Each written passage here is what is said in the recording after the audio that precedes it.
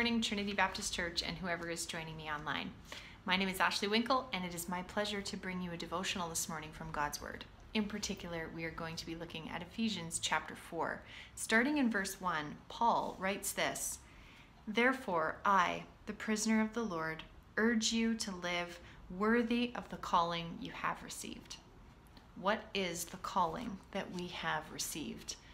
I remember when I was a child learning about great heroes of the faith or missionaries who had amazing testimonies, or even the characters that we know and love from the stories in the Bible, and thinking that they had a calling.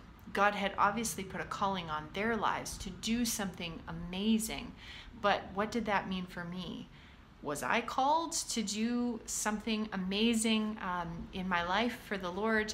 And what did that mean? And I remember asking those kinds of questions and thinking, surely not me. I have never seen a burning bush like Moses did, or, traveled to the other side of the world to do something truly heroic for the Lord.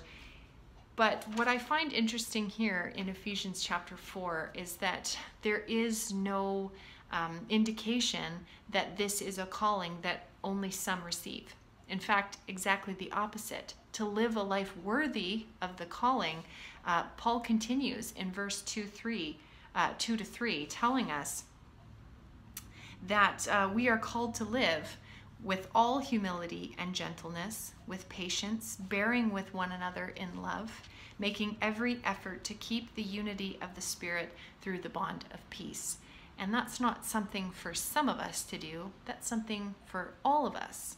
We are all called to live out this character of Christ and to live in this manner that Paul points out in Ephesians chapter 4, verses 2 to 3.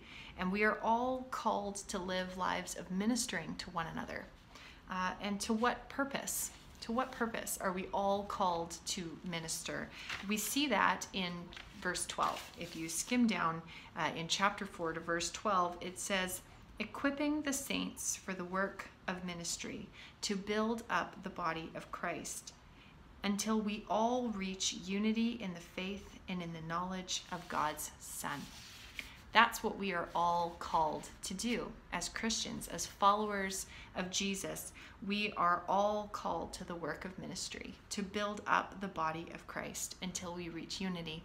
And we are all called to grow in our knowledge of God's Son, Jesus, until we grow into maturity with a stature that is measured by Christ's fullness. That isn't a calling that lives on some people. That is a calling that is for all of us who follow Jesus. We are all called, and we are all called into reaching unity together in our faith, and we are all called to grow in our knowledge of God's Son, and we are all called to grow in our Christ-like maturity measured in His fullness. But we don't do this alone.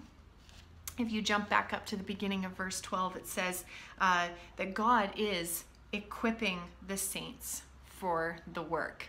And so we don't do this out of our own strength, and we don't do this isolated on our own. We do this in community, building up each other, and we are equipped by all that God gives us to live out this calling of being His followers and being the body of Christ. So I hope that encourages you this morning and inspires you. And my prayer is the same for you as what Paul's was, that you would live a life worthy of the calling that you have been given, with all humility and gentleness, together in unity.